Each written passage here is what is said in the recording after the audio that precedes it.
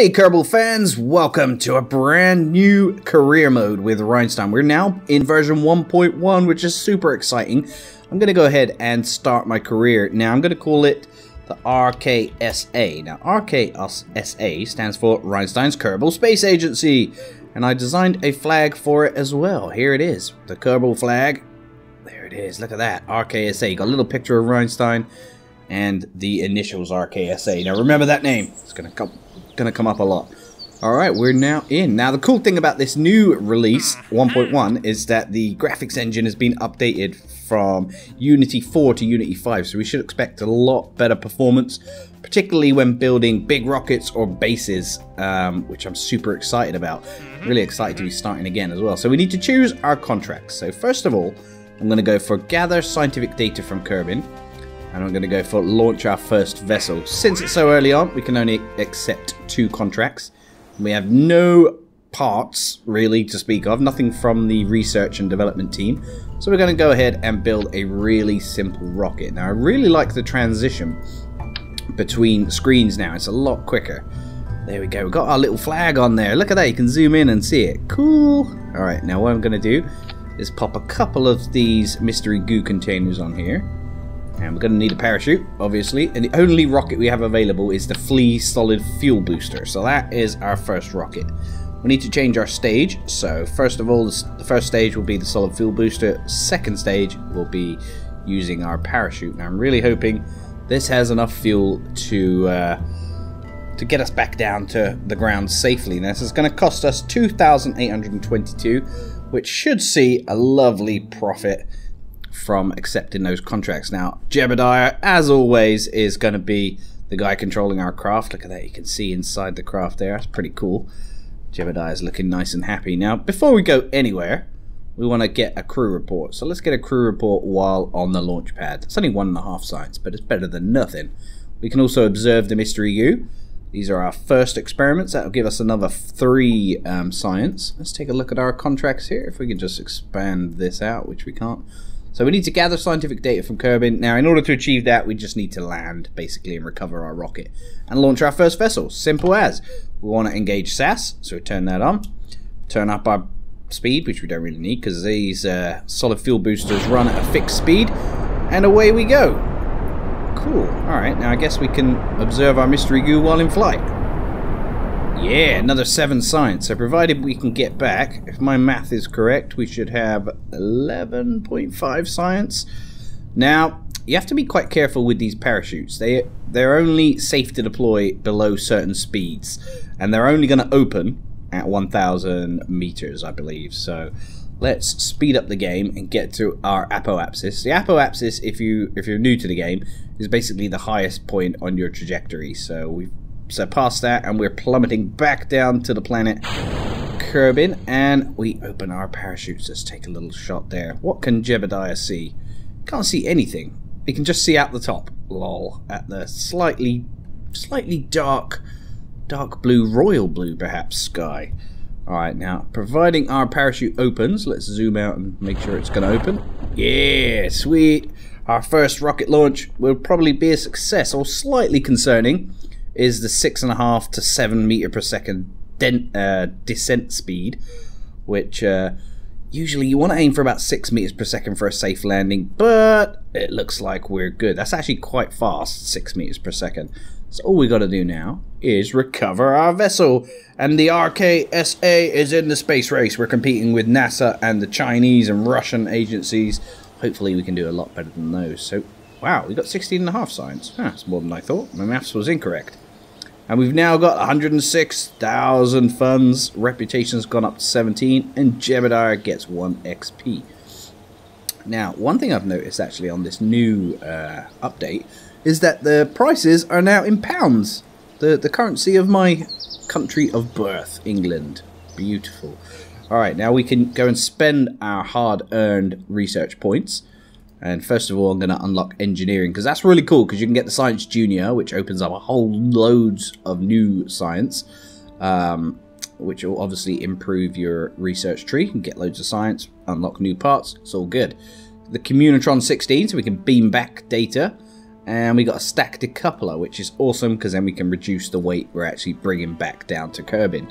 I'm also going to unlock the basic rocketry. So we've now got the liquid fuel engine, we've got a bigger solid fuel booster, and we got the FL-T100 fuel tank. So we still have 14.5 science. In order to unlock the next thing, the next cheapest thing is 15 science, so we're slightly short of that. Let's go to mission control and see what other missions we've got. So I think they're all quite standard, these early missions. Test Mark 16 parachute in flight over Kerbin. We'll do that one. And I think we'll haul the Flea solid fuel booster into flight above Kerbin. Wow, that actually needs to get quite high. Maybe we won't do that one. I think we'll test the stack decoupler at 54,000 meters altitude. Whoa. That's quite high. Perhaps we'll do something else then. Escape the atmosphere. Well, either way, we need the money, so which one should we go for? The stack decoupler, I think. We need to get to 54,000 meters at least with a speed. That's got quite a big range in speed, so we should be able to do this. Alright, we've accepted those. Let's go back and design a rocket that can meet these objectives. Now, I think we should be able to carry at least another one of these mystery goos because of the altitude we'll be getting to. I'm just thinking, what height do we need to get to? So we're going to test the parachute. That might be hard to do in one mission, both of these, but we'll see. Test the stack decoupler. So we're obviously going to need a decoupler. Let's whack that in the bottom there. And we're getting to quite high as well, so we don't actually have any heat shields. I think we would need them if we're going to get that high. So I think what actually I'm going to do is go for the Mark 16 parachute test. That should be relatively straightforward. If we take a fuel tank and the swivel liquid fuel engine, that should easily be able to meet that objective. I think we'll leave the mystery goo behind this time. And that should be good enough to meet this objective. Now, I don't think there's any other science we can get from here. Let's just test. Crew report, yeah, we've already done that. Alright, well, let's see how high we get. We're aiming for between 2 and 10,000 meters. Oh, we don't want to be going so fast. Let's reduce our speed. And we need a speed between 150 and 270. Now, some of these earlier contracts I actually find a lot more difficult than like flying to freaking Elu or somewhere, just because of the small amount of parts you have. It's quite a struggle. Now, I'm wondering, have we got enough fuel to get high enough and to get fast enough? It looks like we have 150 meters per second. We've now crossed the altitude, and if we deploy our parachute, oh no, our speed's reduced. Ah, that's not good.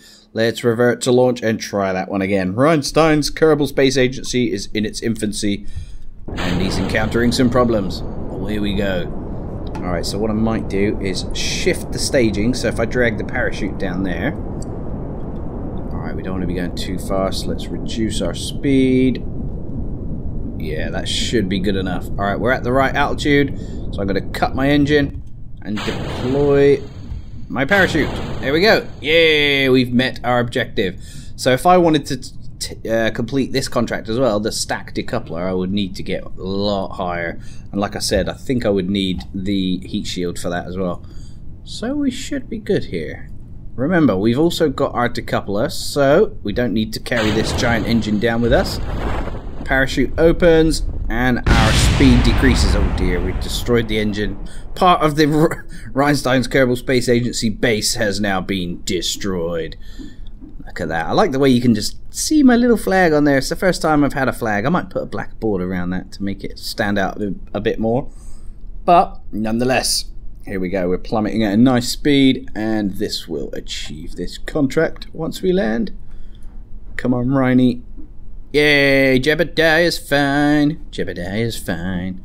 Crew report. You know what we can do? Because we've landed, we can EVA Jebediah. And we can get an EVA report. 5.6 science. Sweet. Can we do another EVA? Let's let go of that a minute. There he is. There's Jebediah standing next to his landing module. Cool. Alright, we can't get any more science, so we'll board back in. Grab it. Board it. Recover. Grab it, board it, recover. That's an important message to remember. Alright, we've now got 23 science. Perfect. 148,000 funds.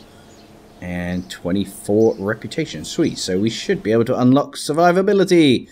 Which we can. Yes, we're going to definitely need these radial mount parachutes and that heat shield like I said. So that's perfect. There we go. We've completed that. Alright. That about ends this episode. Thanks for joining me. I'm really super excited to be playing 1.1. It's been ages because I haven't got the Steam release. I bought it before you could get the Steam version. I can't convert it to a Steam version. So anyway, yeah, couldn't get the beta release. I'm super excited just to be playing it like this. If anyone wants to support me on Patreon, please do so from as little as $1 a month. There is a link in my description. Click that, go there, donate, keep this channel alive because I'm struggling financially at the moment to keep it alive. And that'll obviously be able to enable me to bring more and more awesome games to you. Also, if you can share my video wherever, leave a thumbs up, send me some comments, etc, etc. I would love it. Tell me what you think about 1.1. Alright, take care guys. See you on the next episode in a couple of days. Bye-bye.